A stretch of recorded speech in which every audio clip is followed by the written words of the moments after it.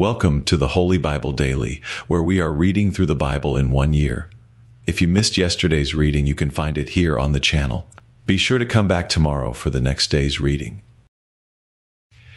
Today I am reading from Deuteronomy chapters 21 through 22 from the King James Version Bible. If one be found slain in the land which the Lord thy God giveth thee to possess it, lying in the field, and it be not known who hath slain him, then thy elders and thy judges shall come forth, and they shall measure unto the cities which are round about him that is slain. And it shall be, that the city which is next unto the slain man, even the elders of that city shall take an heifer which hath not been wrought with, and which hath not drawn in the yoke. And the elders of that city shall bring down the heifer unto a rough valley, which is neither eared nor sown, and shall strike off the heifer's neck there in the valley.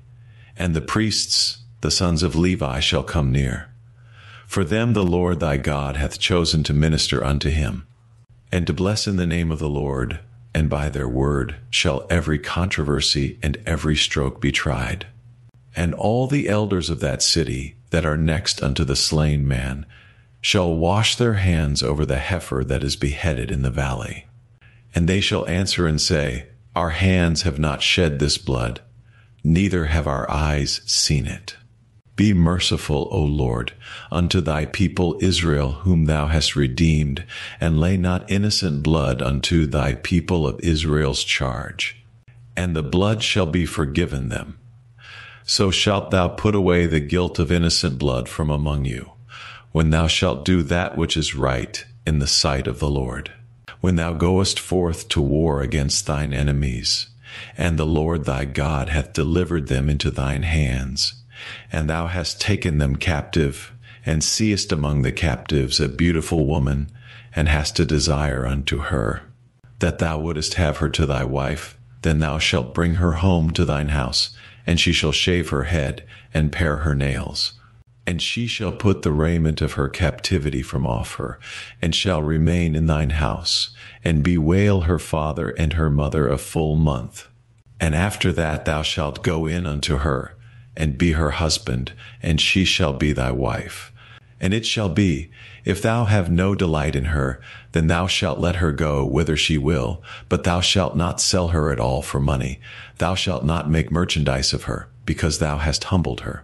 If a man have 2 wives, one beloved and another hated, and they have borne him children, both the beloved and the hated, and if the firstborn son be hers that was hated, then it shall be, when he maketh his sons to inherit that which he hath, that he may not make the son of the beloved firstborn before the son of the hated, which is indeed the firstborn, but he shall acknowledge the son of the hated for the firstborn, by giving him a double portion of all that he hath, for he is the beginning of his strength, the right of the firstborn is his. If a man have a stubborn and rebellious son, which will not obey the voice of his father, or the voice of his mother, and that, when they have chastened him, will not hearken unto them, then shall his father and his mother lay hold on him, and bring him out unto the elders of his city, and unto the gate of his place. And they shall say unto the elders of his city, This our son is stubborn and rebellious. He will not obey our voice. He is a glutton and a drunkard.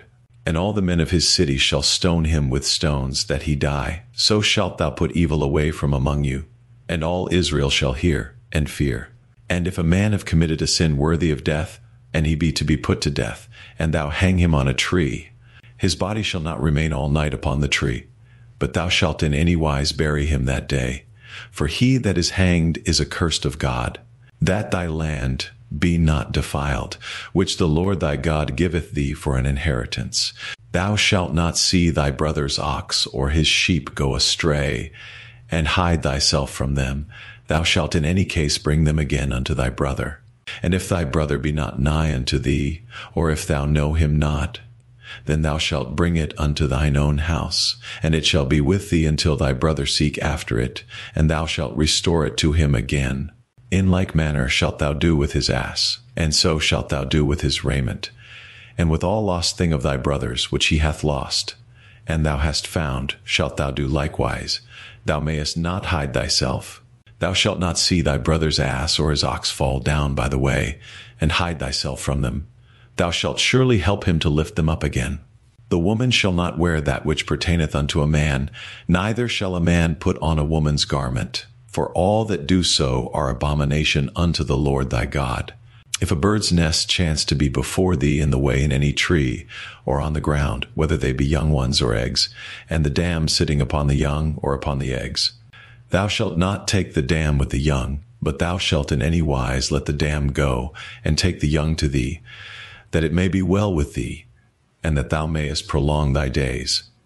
When thou buildest a new house, then thou shalt make a battlement for thy roof, that thou bring not blood upon thine house, if any man fall from thence. Thou shalt not sow thy vineyard with divers seeds, lest the fruit of thy seed which thou hast sown, and the fruit of thy vineyard, be defiled. Thou shalt not plow with an ox and an ass together. Thou shalt not wear a garment of divers sorts, as of woolen and linen together. Thou shalt make thee fringes upon the 4 quarters of thy vesture, wherewith thou coverest thyself.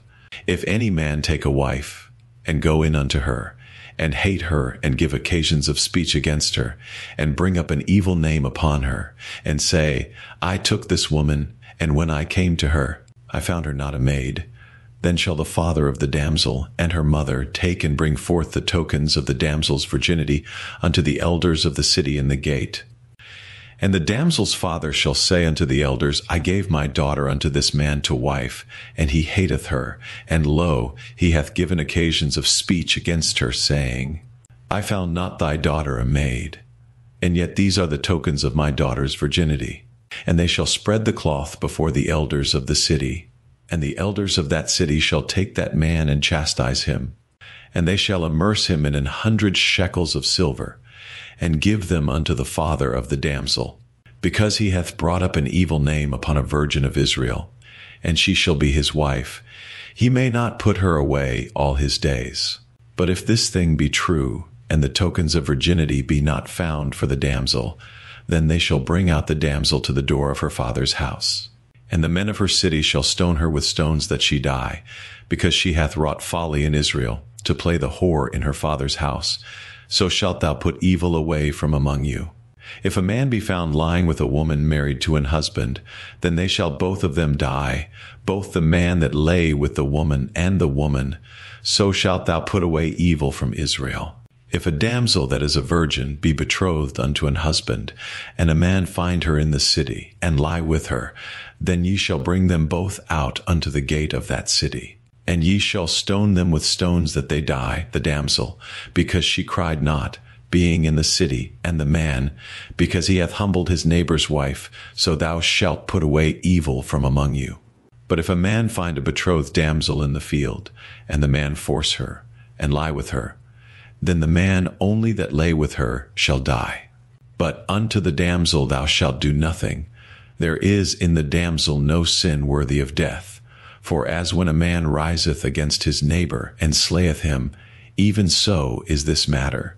For he found her in the field, and the betrothed damsel cried, and there was none to save her.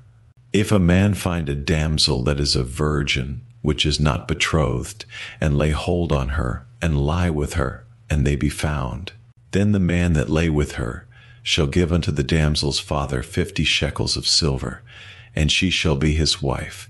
Because he hath humbled her, he may not put her away all his days. A man shall not take his father's wife, nor discover his father's skirt. Thank you for joining me for today's daily reading. I hope this reading has been a blessing to you, and that you will pray, meditate, and think on the things we have read today in God's Word. Please take a moment to like and share this daily reading, and if you haven't done so already, please make sure to subscribe so you won't miss any daily Bible readings. Make sure to join me again tomorrow. And together we will be reading Deuteronomy chapters 23 through 24. Until then, may God's peace be with you.